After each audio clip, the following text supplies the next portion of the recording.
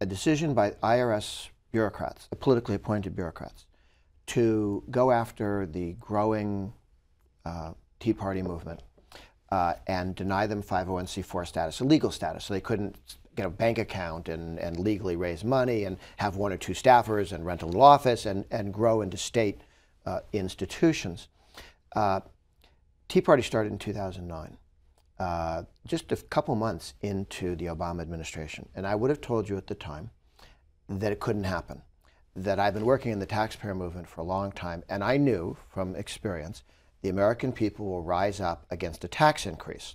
Proposition 13 against property taxes in California, Kemp-Roth, the increases in income taxes nationally, Proposition 2.5, Massachusetts, Proposition 13, property tax revolt.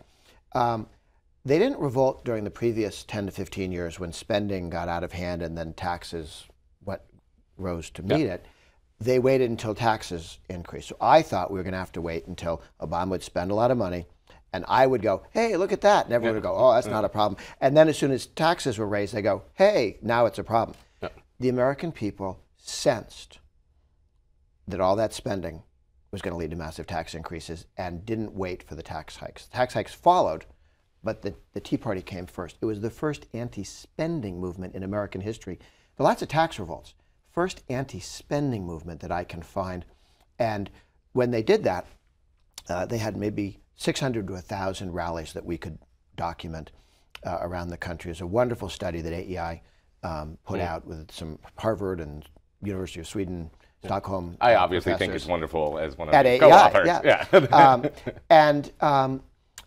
This I thought was very powerful because there was a study that said, look, here's where you had a Tea Party rally and here's where you're going to have a Tea Party rally, but it got rained out.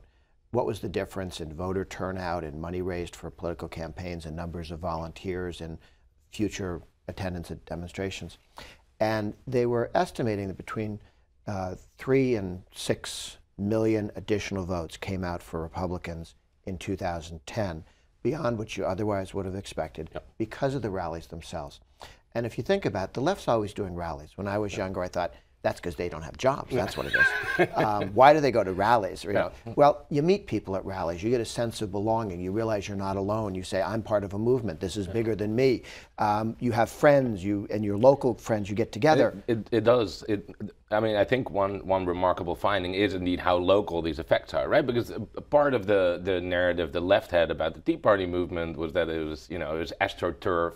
It was, it was organized from DC by evil billionaires, and I think that the massive sort of local variation, driven by rally turnout, driven by local weather on a day that's scheduled, really I think shows you how organic a lot of it was. And at first, the Obama administration poo-pooed it. Remember, the president said he didn't watch any of the rallies, didn't know anything about it. I got calls from grown-ups in the media saying, so you and Exxon are doing this, right? I mean, they weren't being silly. They thought I'd organized it with some Fortune 500 company. This is before the Cokes got famous. Exxon Mobil. And you'd say, actually, no.